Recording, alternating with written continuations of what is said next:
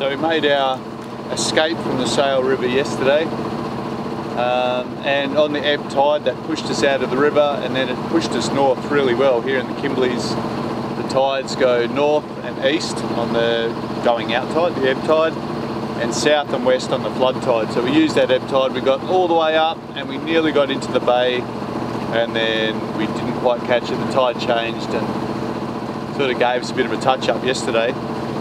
So we anchored further out last night, and now we're going into Deception Bay. I think that was named in the early explorers, some of the early encounters with the Aboriginals. They went and met them, had friendly hellos, and then there was a bit of trouble with them, so they felt deceived. We're going to go in now. There's a bit of a creek there that looks like we might be able to catch a fish or something like that. The scale's agitating for a mud crab, so we better try and see what we can do there. And the cruising guide says it's a favourite place of whales, so... there's another boat in here! Quick, get out! Admittedly, it's a yacht. Yeah, it's another yacht, and it will be a couple of miles away, so I think we can sort of tolerate the intrusion this time. Alright, so the wind has come up, and rather than stay here in Deception Bay, we've decided that we want to go to a place we've seen and we know that we like, where there's fresh water, there's fresh fish, there's fresh oysters, there's fresh everything. So while there's a fresh wind, we're going to bail. We've left Deception Bay and we're making good ground. We're going about 6.5 knots with a broad reach, and there's a westerly wind blowing. But shortly we're going to be turning east, so Troy's popped out onto the deck and he's setting up the spinnaker. We're going to set that up ready for when we go downwind. Our first spinnaker run in the Kimberley.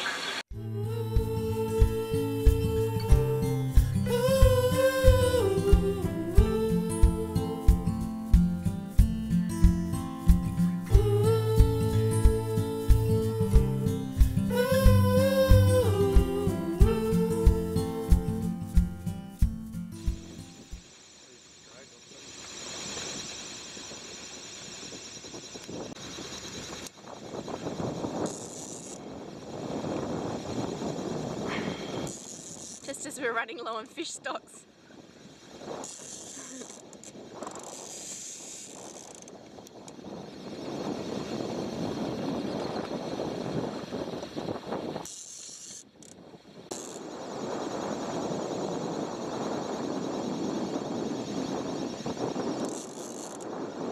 Not a bad mackerel. Here's the Spanish mackerel that we caught this morning, and we're going to make a Gravlax, or what we like to call a Gravmax because it's mackerel, which is a cured product that will cure in the fridge for about 3 to 5 days. So the way that the product is cured is that you place the curing mixture over the skin and over the flesh, and then you put 2 pieces together and you sandwich them on top of each other, and you essentially squeeze or pull all the moisture out of the product, and you end up with a really nice cured fish. Got the filleting knife here. Just remove a little bit more of the bloodline there.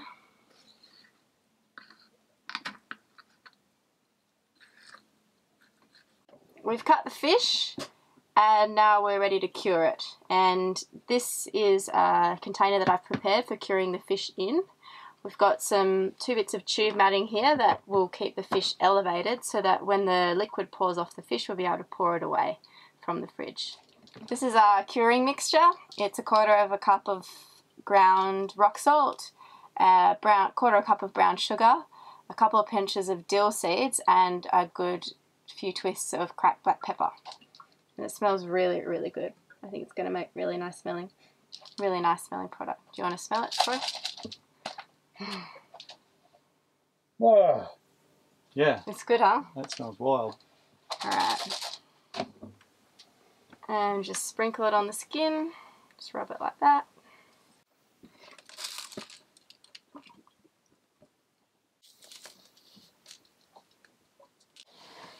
Now we're going to splash some gin that we saved, especially for this. Saved? You mean hid it from me? Especially for this event. You can use vodka or any white spirit, but we're using gin, so just do a splash on each. Whatever you two can hide from your loved one. So I'm putting this on quickly before the alcohol slides off down into the tray. Have you already seasoned those pieces? Or No, they've got seasoning in the middle there. So. They've got enough. Yeah, I'll put some on the top, and then what we'll do is the first few lots of the juices that come out, we'll rebaste the fish with them. This is going to go in the middle section of our fridge. We've got another container with our yogurt, our sprouts, and some other fish fillets. That will sit on top and press down onto the fish like that. So I'll show you in the fridge now. So as you can see, this is a pretty small fridge. This is our only refrigeration on the boat. It's a 40-litre angle that we use for refrigeration only. So, I mean, if you're out in if you're camping or you have a caravan with a fridge or your four-wheel drive with a fridge, it's possible to do this if you've got catch of fish and you've got excess fish and you're not going to eat it in the next couple of days. It's possible to do this and have your very own cured product when you're out and about remote travelling. Alright, so that's going on top like that. We're going to push it down like that. And then we're going to start putting the stuff in to keep it weighted down. So weight is an important part of this process? Yeah, weighting it down is really important to push down all of the moisture from out of the fish.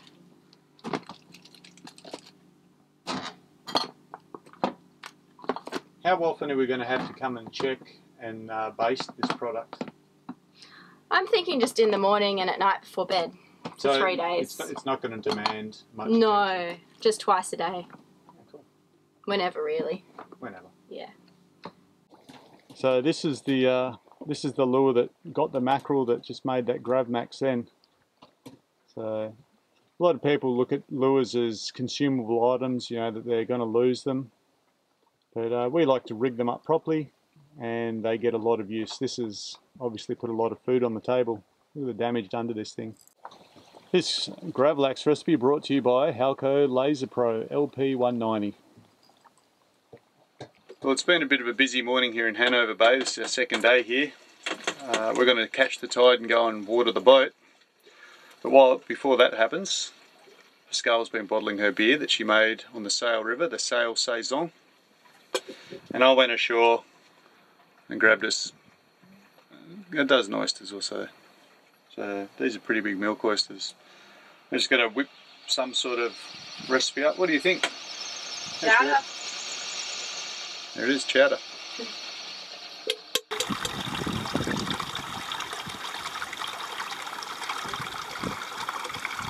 Come to Hanover Bay bars and enjoy their complimentary pedicure service.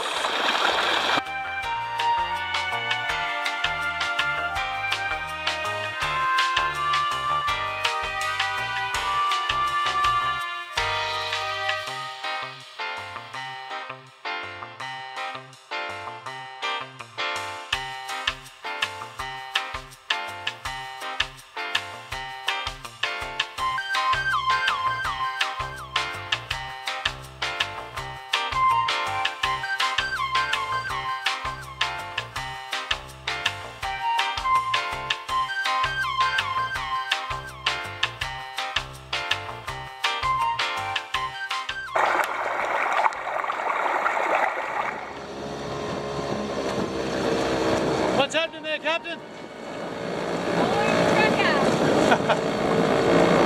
Back to our beach.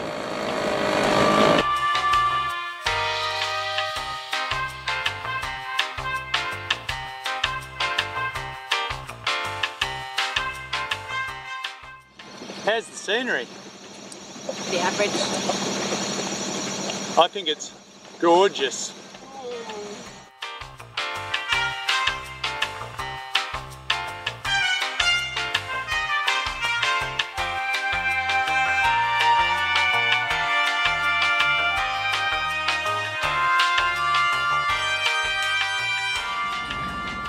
We've got a glass out come to meet us for our departure from Hanover Bay. We decided to stay put for the strong wind warnings. Maybe we should have sailed, who knows. There was supposed to be some breeze today, but this is the Kimberleys, it's a place with no wind. It reminds me when I was working as a fisherman over in Queensland, I was lamenting the wind one day and saying that I'd find a place and live there that had no wind. But now I own a sailing boat, so my chickens have come home to roost. But anyway, it's a beautiful spot. I think I'll just let the autopilot take over and go and play my banjolele.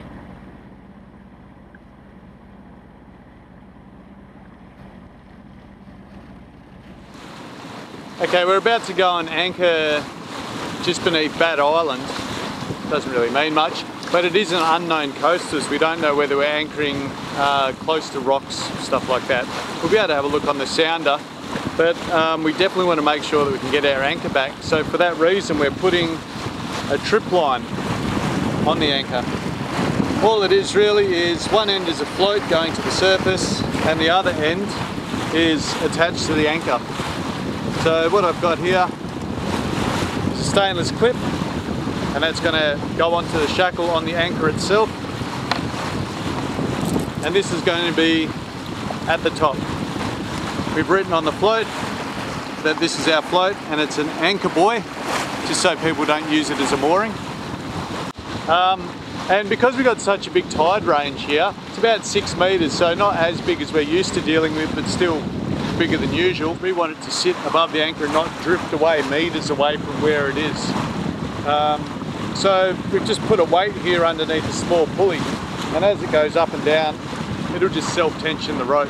People that are planning to yacht in a bit busier areas than we are, having your anchor float right above the anchor and not just trailing around getting in the way of shipping, it's a pretty good idea. And it's a really easy way of just making a self-tensioning tripping line for your anchor. Some people might not know what I mean by tripping the anchor. The anchor goes into the seabed, it digs in, and the boat is pulling it like that. And like a plough behind a tractor, it goes down into the earth and it sort of holds you. If it gets jammed under a rock or something like that, when you come time to pull it out, it won't move. So you need some way of pulling it back out. Use your imagination. The anchor's sitting on the bottom, we've got it stuck, we can't pull it up. But luckily we've got our tripping line coming up to the surface, so we can ease the tension on the anchor line that's jamming it backwards. We can go and grab this line, we can attach it to the back of the boat, and we can just drive out and it will pull the anchor out by its crown, and it'll just come out really easily then. We had some issues in the Sail River, and this may or may not have helped. What happened with the Sail River is the actual chain got jammed in some rock. So even if we had a tripping line, we might have been able to get the anchor, but it still would have been pulling, we still wouldn't have got that chain up. And because of the crocodile population in the Sail, I couldn't just throw on my mask and snorkel and go down there and sort it out like you would on, let's say, North Queensland, or even when we get round to Arnhem Land in the clearer waters. If we're outside of the rivers, I probably would have done that, but you know, that Sail River was dark, it was dirty, and there was crocodiles living there.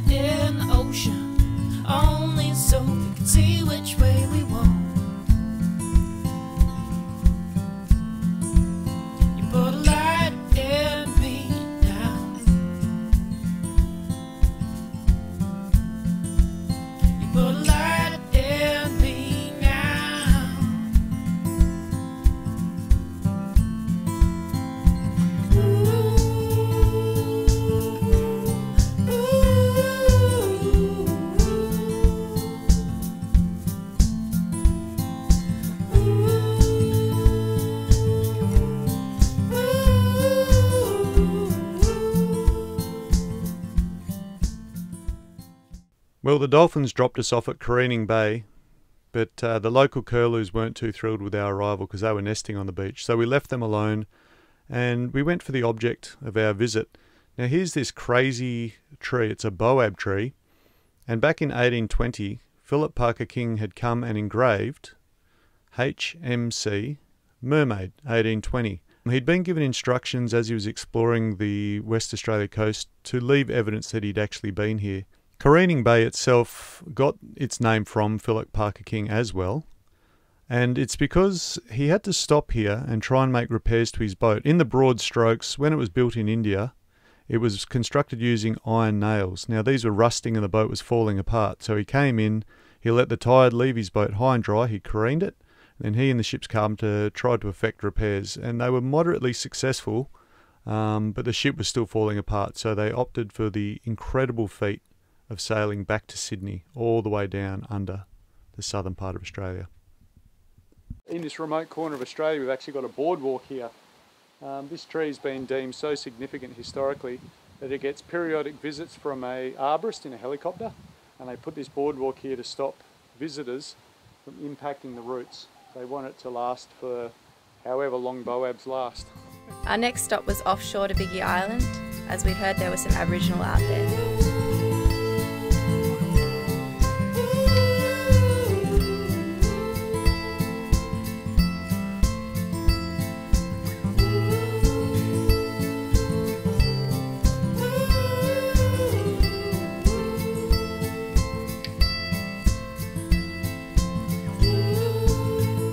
As we were motoring through the spectacular rocks, we did upset a few osprey who were nesting nearby, and they took to the air and were scolding us pretty furiously.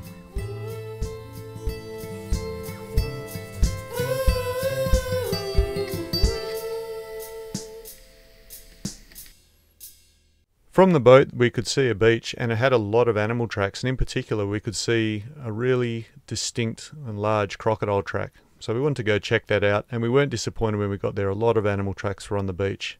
And it was really great beachcombing as well, wasn't it, Pascal? Yeah, I found some really nice shells, especially that pretty pink one. We walked up to the crocodile print and we could really see how he'd been moving on the beach. So that side, casual crocodile. This side, galloping crocodile. And along the beach we found this turtle nest, and it had a lot of evidence that little hatchlings had popped out, because there was tiny little scuttle marks all around it, and maybe that's why that crocodile had been visiting this beach, a little bit of a snack.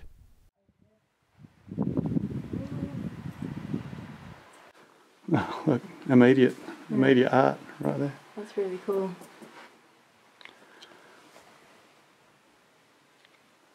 What have you found over there? Found a boat with sails, but there's not a lot of detail. So here we see a boat, and it's definitely got a sail very reminiscent of a cutter, or in any case a European boat. That's cool. See how the noses are like skulls? You know, they're saying that when they saw Europeans, they thought they might have been Ghosts from across the Western Sea. So having the pipes there, but the heads look like skulls.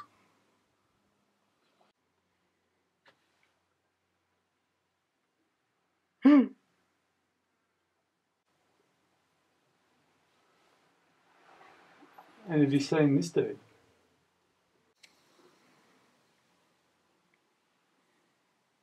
And here's something to make Pascal happy. Not only was there art in these caves, but also bats. Aren't they blind? No, I don't see that one. All his friends have abandoned him.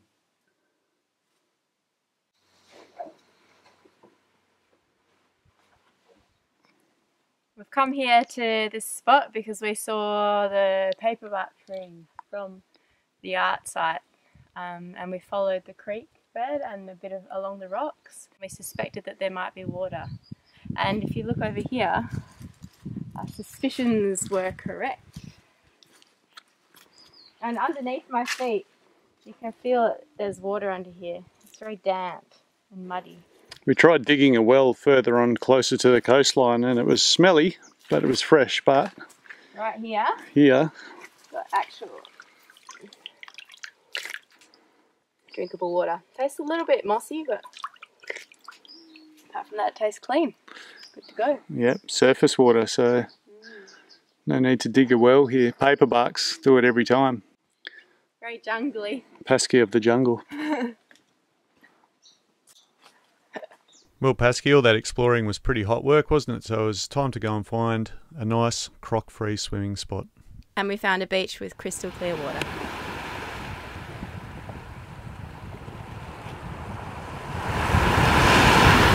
That's so good.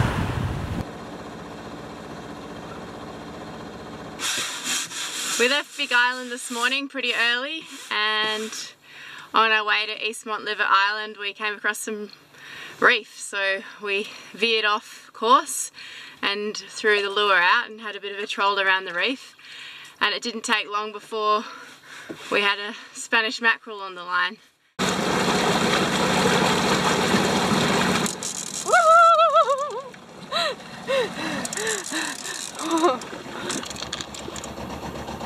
Now we want mackerel, not barracuda. Oh look, he's got a friend. Oh, The water's so clear. the old Spanish mackerel. Look, look, look. Oh, look wow. Here. Oh, that's giant trevally. Yeah. Far out.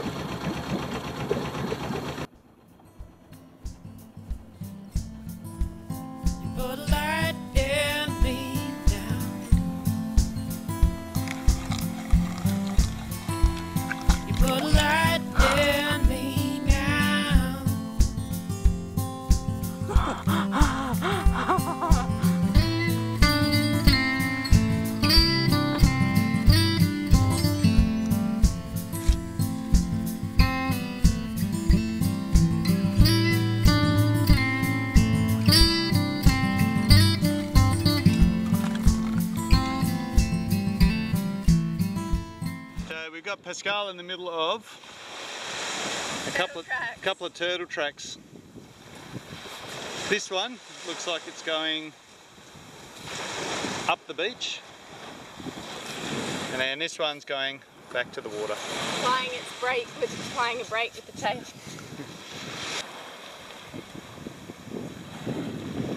So there's a turtle track on the beach. How do you know which way the turtle's been going? Join it. The chevrons will point. The tracks lead up to multiple holes here, so the turtles will dig down to a certain depth, and they want to get the right conditions, the temperature. Nice. That's related to those conchs. So that's a spider shell or a strom. So the big versions of those. Good to eat. Noms. So this is definitely a turtle beach. The whole thing looks like it's been dug in for an invasion. So we've come here for a bit of a swim, but we have to remember crocodile safety, and that is always get your girlfriend to go in before you venture in. You've got to really take crocodiles seriously, so just don't go in unless your girlfriend's been in there for a good 5-10 minutes. Alright? Stay safe. Here we have Pascal getting ready to pick a fight. What are you putting on there, Pascal? Green popper. I'm not exactly sure of the name of it. It's a halco lure. It's a halco rooster, is what it is. Halco rooster. And what knot are we tying on there? Trying to tie a uni knot. Yep, that looks like trouble.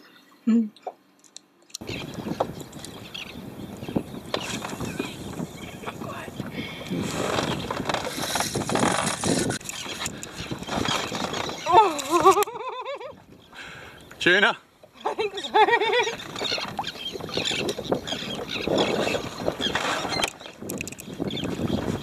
Oh no, I'll let it go. Oh, chuck it in again, quick.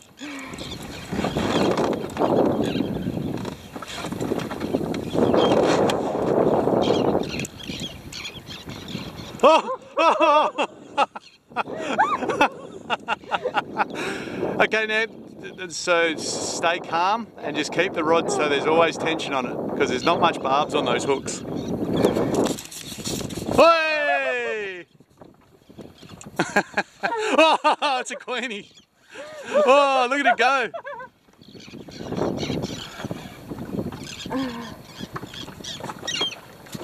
Oh, nice jump. This Queenie's going off. I think you've upset him.